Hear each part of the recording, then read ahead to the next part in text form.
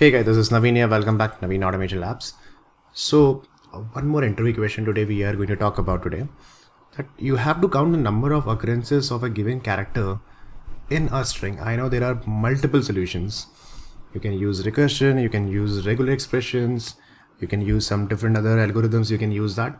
But the question is about, you have to use Java 8 streams. A very simple solution and very robust solution. You can do that over here.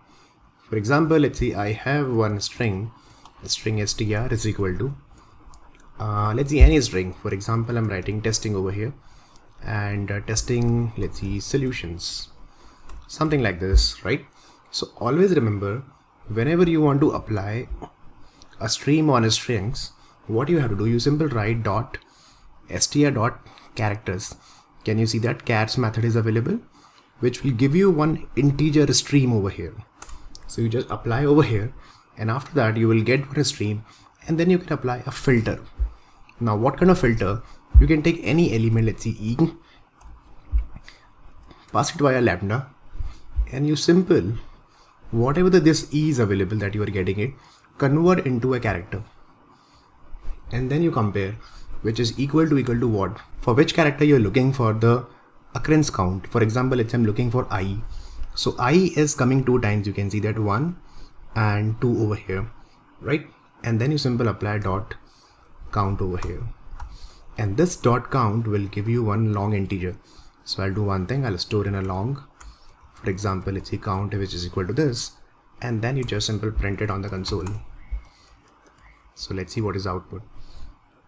So when you run it as Java application, you are getting output as 2. It means this is absolutely working fine. So let's see with S,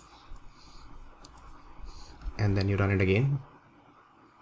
So for S it's coming 3 times, you can see that 1, 2 and 3. So this is absolutely working fine. If you really want to apply, let's see, one more filter over here, that I want to get the count of S and I together. So what you can do is you can apply one operator over here, and you can apply one more filter.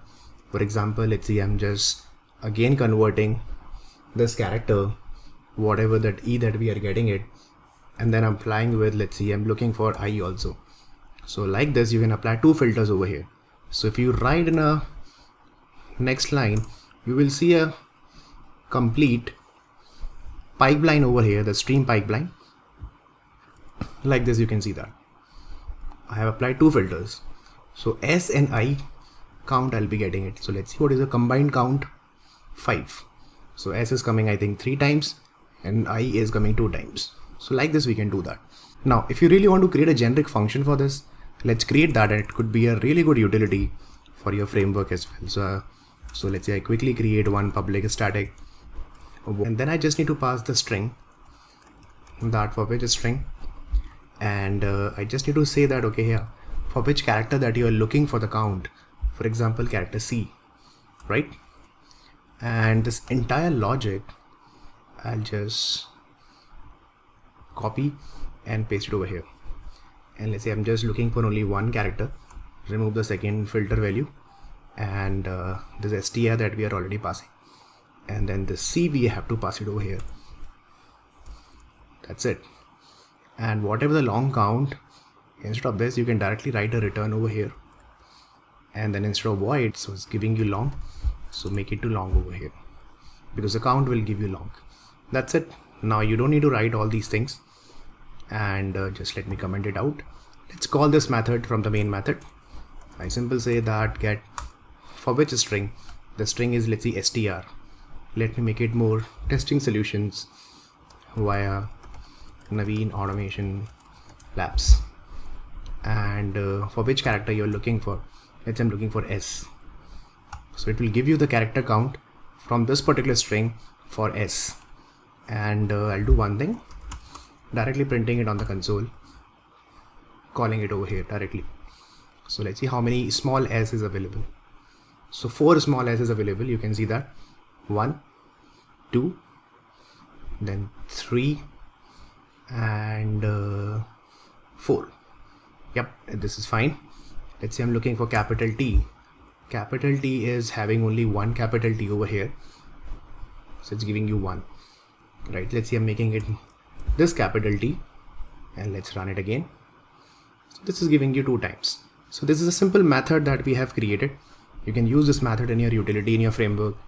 Either it is what kind of framework or whatever you are using it, you can use it. Get character count, simple apply a filter. You can create multiple, you can overload this method.